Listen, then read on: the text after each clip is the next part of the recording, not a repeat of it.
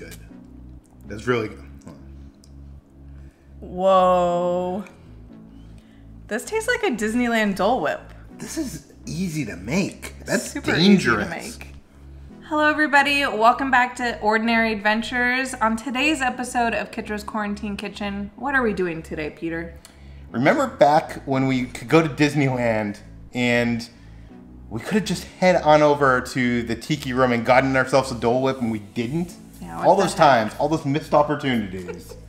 So today we're gonna try to make some Dole Whips at home. Yeah, Disneyland came out with their official Disneyland Dole Whip recipe, which I don't know how official it actually is because it has ice cream in it, and the one in the park is apparently dairy-free. But Dole also released their own Dole Whip recipe, so why not try them both? Yeah. See which one's better? Come with us on this adventure.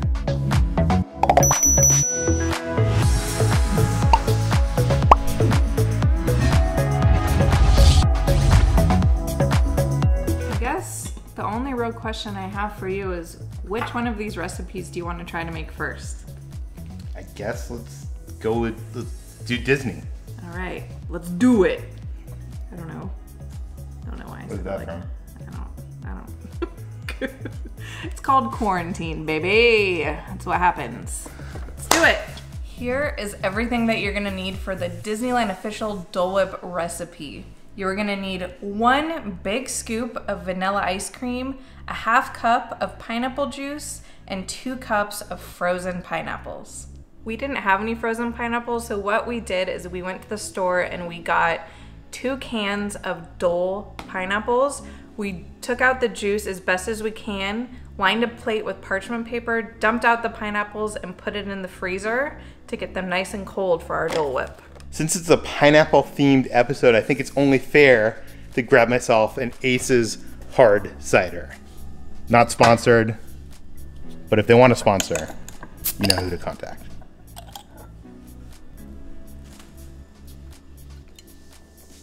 As you guys are aware, our last churro video turned out like magnificent. And I feel like this is a fairly easy recipe. The hardest part is gonna be get it to look like an actual Dole Whip and then taking that thumbnail quick before it melts. But I have faith that we can do it. I think the #1 most important ingredient to this whole recipe is your blender. You're gonna need a blender and pour everything in. The first ingredient I poured in was ½ cup of Dole pineapple juice. And then we're gonna get a huge, gigantic scoop of vanilla ice cream and our 2 cups of frozen pineapple. What are you doing? Getting all the little babies into the pool. I don't know why. Wait, you're gonna like put them in the pool and kill them? Yes. I really hope this is delicious because this is like the easiest recipe I've ever done in Kitra's Quarantine Kitchen.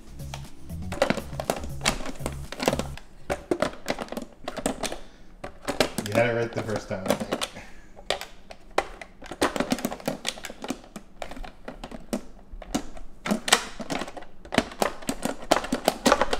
This is like, just need to line up correctly.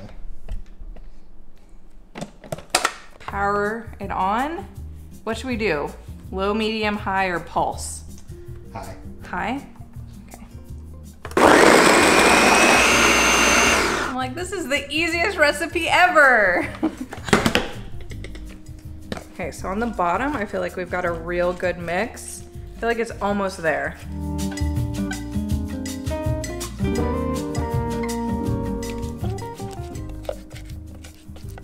You're getting excited, Peter?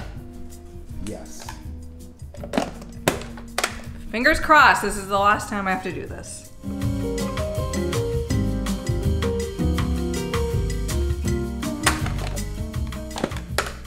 So how you want to serve your Dole Whip is all up to you. If you just want to put it in a bowl and enjoy it and it not look like a Disney Dole Whip, you could do that. But a lot of people, what they do, will put it through a pastry bag. Again, it's during the middle of the pandemic. We don't have the proper tools, so we're just gonna cut a little bag. There we go. We're gonna load the Dole Whip into there and hopefully it'll get that like Dole Whip swirl. Fingers crossed.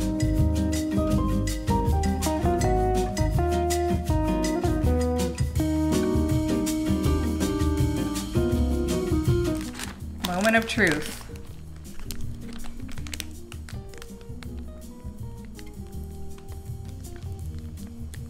Oh my God. This is so cold. Oh no.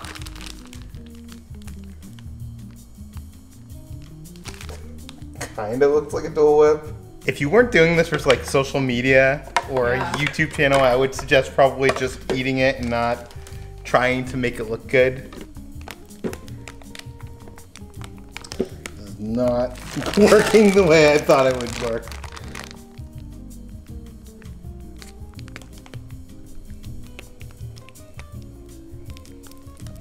Does that look anything like a Dole Whip? Yes. All right, quick. Let's take the thumbnail. I want to try this. Let's try it. Ready? Yes. Am I ready? It smells really good. Of course, it's just ice cream and pineapples. Cheers. Cheers.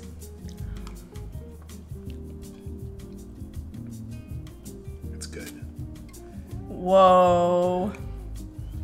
This tastes like a Disneyland Dole Whip. There's something different about it. Like maybe it's because it has like dairy in it. See, for me, I don't even taste the ice cream. It just tastes like very, very extra pineapple-y. Like in a good way. Not that the Disneyland Dole Whips aren't extra pineapple-y. That's not even like a word. But it does taste like the difference of getting like a handcrafted ice cream or cocktail as opposed to like a pre-mixed kind of thing. Yeah. Like you taste the freshness. yeah, that's it. The fresh juice. This is easy to make. That's Super dangerous. easy to make. Sometimes you get like little chunks of pineapple. Do you? Yeah, it's good. It was hard to blend. I'm sorry. I tried. No, I think that makes it. This Really? is awesome. Do we have any rum? We do. I feel like this is already getting pretty watered down now, so I'm not sure if that's a good idea at this point. Yeah, probably not. We've got our pineapple ciders. I think I would give this 5. yeah, 5 stars, 5 Yay! Peters. So it gets an ordinary adventure star. Whoop whoop. I feel like this is another win. The churros were a win for us. This is so easy. I don't know why I'm in disbelief, but we just made a Dole Whip. What do you think the Dole one tastes like? How does it compare? Let's find out. Let's find out. Here is everything that you're gonna need for the Dole official Dole Whip recipe. You're gonna need 1 cup of pineapple juice frozen in an ice cube tray, 1 Dole banana peeled and frozen, 2.5 teaspoons of powdered sugar, and 1/4 to 1 cup of unsweetened coconut milk. So for the Dole recipe, you're gonna have to take 1 cup of Dole pineapple juice and put it into an ice cube tray and freeze it. And also take 1 banana and put that in the freezer as well.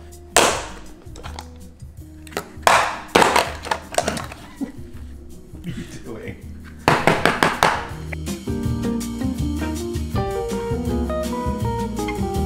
We have all of our frozen pineapple cubes inside the pool ready to go, ready and waiting. Now we're gonna take our frozen Why are you still banana. going with this pool analogy?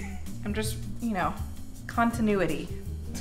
Then I'm gonna take my frozen banana, put it on in, join the kids, ready to go swimming. Here is the half, actually, you know what? I think it said to kind of gradually put this in, so we're gonna blend it a little and then kind of put little by little some of this milk in. I don't know about you guys, but whenever I'm eating a Dole Whip, I never taste banana in it or powdered sugar. So, I don't know. We're gonna need 2.5 teaspoons of powdered sugar.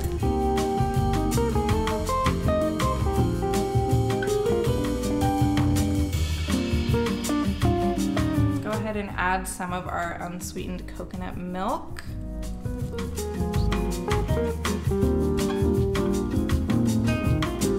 Smells like a banana. It now looks like a Dole Whip. Does it? Does it smell like a Dole Whip? Smells like a banana whip. I mean, I'm not complaining, but let's mix it just a little bit more. See if I could pour this one better than the first one. What do you guys think? Leave a comment down below. Or is this one gonna look more like a Dole Whip than the other one? I'll put as much as I can in here. It smells good. I'm not sure it smells like a Dole Whip, but it smells good. Do you want to do it or do you want me to do it? I don't know. Do you trust me? It's up to you. You do it. All right. Looking good. This is too watery to... Peter, what is going on? This is not happening. No! Peter! Our churros look like gizmo poops. This looks like a pixel diarrhea. Ew! Don't say that when people are watching a video about food. Forget I said that. Okay, this one turned out a little bit more watery. I'm not sure why, but let's try it. Cheers. Cheers.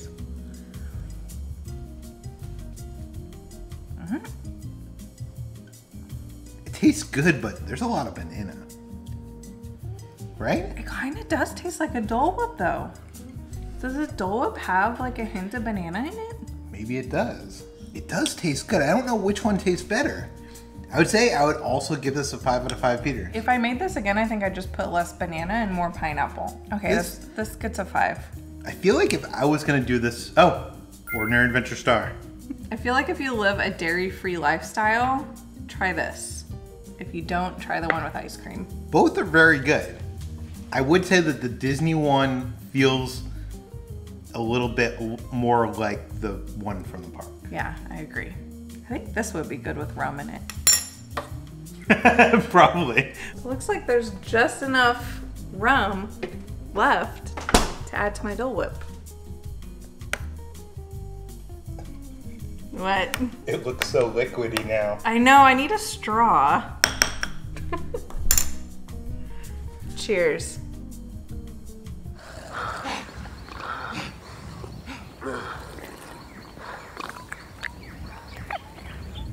Five out of 5. Would recommend. This was a lot of fun and super easy. I think the most stressful thing was just trying to get that perfect spiral, which we did not achieve. I feel like we started out with the Ronto wrap, and then we keep on getting easier things as we go down the line. Baby steps. We're still beginners here in Kitra's Quarantine Kitchen. As I always say, if we can do it, so can you. This is an easy recipe. Do you always say that, or is this the first time you said it? That's a new catchphrase. Okay, there we go. As he says. Because, as you know, I am a connoisseur of Dole Whips, and this is a good one. If you guys at home decide to make this recipe, tag us on Instagram. We've been resharing everyone's photos, videos of them trying out the Kitra quarantine recipes. Yeah. Join the Kitra's Quarantine Kitchen Squad. Revolution. Last time we answered a question of what film franchise would we like to get turned into a theme park land. We said Lord of the Rings, but some people in the comment had other ideas. Ooh. One of them said Star Trek. I would love to visit the Enterprise. You know, there was this whole thing in Las Vegas. There was like a Star Trek experience. Yeah. It closed down. I wish I had gone to it because you can look up YouTube videos and it looks amazing. It looks like what Galaxy's Edge was trying to be with the interactivity and stuff. Interesting. And some other people suggested for video games, Final Fantasy, Elder Scrolls, or Kingdom Hearts. I haven't played any of those games. Yeah. I'm sure those are all great, but... Well, I feel like people would freak out over Kingdom Hearts. Yeah, probably. I was thinking about this question after we answered it, and the only film franchise I feel like that hasn't been made, maybe The Matrix? Or at least a Matrix ride. I don't know what that would be. Some other things I was thinking of, I would like to go on a Planet of the Apes ride based on the recent Planet of the Apes. Oh, that'd be fun. And also, someone needs to be working on a James Bond or Mission Impossible stunt show. Yeah, why? I mean, there's a Jason Bourne. Why did they go with Mission Impossible? What the heck? Well, Universal doesn't own Mission Impossible. So. Buy the rights, Universal. Come on. Let's go to some questions from the last video. One is, what is your favorite piece of merchandise that you have gotten at any theme park? That's hard. I don't really buy merchandise besides like backpacks. You buy a lot of stuff. And like stuffed animals and stuff like that. You don't have a favorite one? I love them all equally. I have two answers for you. Number one, my Savi saber, because it was created by me the first day the Galaxy's Edge opened. It's forever going to be a memory, and it's also a big part of this channel and like this community that we created. Okay, that's a good answer. Second, if it wasn't going to be that, I would have to pick. I have this plaque for the Haunted Mansion that you got me one year. Yeah, wow. I didn't know that you loved that as much as you did. It's a replica of like the Haunted Mansion sign. Cool. Yeah, I love that. Awesome. I wish I could think of my favorite. I love everything equally. I'm easily pleased. What is your least favorite Marvel movie and why? What's yours? Honestly, I'd probably say like Iron Man 2. I don't know. I hadn't seen it, and then recently I watched it. I didn't think it was as bad as everyone said it was. You know, it starts off strong, and then it becomes just a mess. I like them all. I guess maybe like, pains me to say it, but like the second Thor movie. And I love Thor. Thor: The Dark World. But it's just like so whatever. Which ride at Galaxy's Edge do you like better? Smuggler's Run or Rise of the Resistance? Rise of the Resistance. Rise of the Resistance. Not even a question. Next question. What's one character you wish you could meet at Disneyland that isn't currently there? I am obsessed with all of the Japanese friend characters, Duffy and Friends. You guys may or may not be familiar with them. Duffy used to be at Disney California Adventure, and he actually used to be at Epcot, and now he's no longer in any of the U.S. parks. Yeah. So I want Duffy and all his friends. I really don't have an answer for this. I guess it would probably have to be like a Star Wars character. Like, I've never seen a Luke Skywalker meet and greet. That would be interesting. We got to meet the Ewoks and C-3PO on an 80s night, and I would love to see them in the parks. Yeah, that's a good answer. Someone else asked, what Batuu experience should they experience first? Batuu East or Batuu West? I think I could speak for both of us. We're both biased towards Batuu West because, you know, we live in Southern California. It's our home park. It's our home park. But not only that, the weather's better here. The crowds aren't as crazy. I feel like the only disadvantage is it doesn't have as much, like, alcohol, and it's kind of hard to get a reservation for Ogas if that's something that, like, you're into. But my answer would still probably be Batuu West. Yeah. What about Both are really good, though. They're both almost identical. Yeah. So you can't go wrong. The colors are a little different. I think I like the Disneyland colors more than the Disney World. Mm-hmm. Just Disney World's a little bit too bright.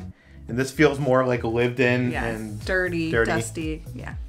If you could move somewhere else, where would it be? You know, I've always wanted to live in London. Oh, really? Or... We've never had this conversation, I don't think. I always thought it could be fun because I love, like, the English countryside and I love, like, the city of London. She says that until she experiences the London weather. Well, I like... Yeah, it's cold. I know. Well, cold and rainy. Sometimes it's too hot in California, and I'm Southern California, and I'm sick of it. But as far as places like in the U.S., maybe like New York City could be fun. See, that would be my answer. I've always wanted to live in New York City, but I feel like it's too late for us. We already have a house here, and like New York City space is a premium. We would have to downsize. I don't know. It's just I don't think it could work. And also, this whole coronavirus mess is just like insane over there. But you know, I even watched like, you know, like Casey Neistat and stuff like that. And I'm like, oh, it's kind of cool. Oh, New York just has such a cool vibe. I love cities. We visited a couple of years ago and it was a blast. I wish we were doing the vlog then. We would have had so much. It was like amazing content. A year before we started the vlog, we went there and it was so much. We did so much too. Yeah. Maybe we'll have to go back once, you know, who knows when. If you want to see our previous food creations in Kitra's Quarantine Kitchen, click on that video right over there. Thanks for watching, guys. We'll see you on the next adventure.